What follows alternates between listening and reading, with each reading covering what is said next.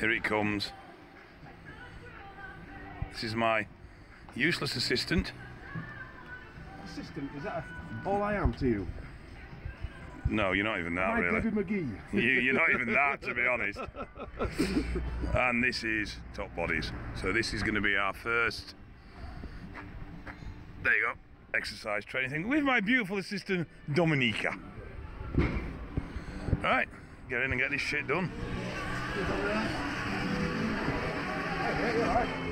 This is Hadj, our illustrious leader. Nah. Hiding now, he's got all, but it's alright when you're in front of the fucking camera, innit? For a change. Right. Okay, so if you'd like to lay down on the bench, young man. You have to have the flash on, it shows me teeth up. Yes. It's the fucking only thing that shows up on you. Not my nostrils. Right. In general, for a grip, what you're looking at, just let go of the bar a minute, Don, please. Put your arms straight up in front of you, and then just lower them to 90 degrees. Lower them, bend them down to 90 degrees. So what you're looking at is that in this position, this is 90 degrees. So the low's coming directly down. That's your standard neutral grip width for you. You go slightly narrower, it's going to put more tricep emphasis on it. Slightly wider, more outer pec emphasis. Second thing, arse and hips planted on the bench, feet planted on the floor.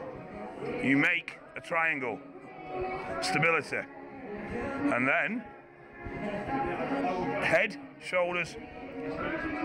and shoulders pushed into the bench, and chest lifted up. Now grip the bar, please. Now you can use all sorts of grips. Don prefers suicide, which is a thumbless grip.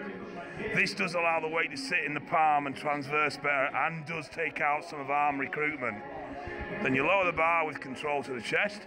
You're aiming for about the nipple line, and then a nice clean push up. And you're pushing up. You're not pushing back over your shoulders. Keep your head into the bench. Keep your chest lifted forward. Chest is always pronounced up. And a nice and control. And it is that simple. It really is.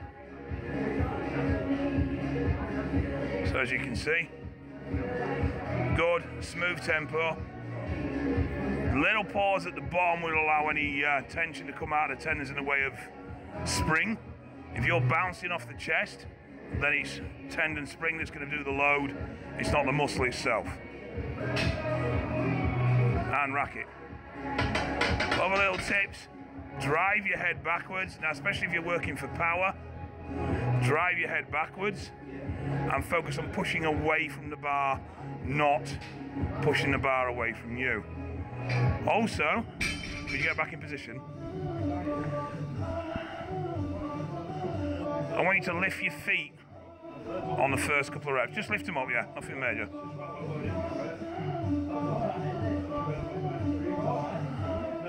So, this puts you in a very weak and unstable position because you're literally balanced on the bench. Now put your feet down and plant them and push through your legs. You feel a difference in power straight away. Leg drive does have an impact on your pressing power. So does core stability. This is important. And that is basically it, guys. There's not much more to it than that, really. It's quite simple. Right. Oh shit, that's bright. I can't get this camera to swap round for some reason. So, that's the first exercise done, is benching. And next week we'll add another one in. Thank you very much.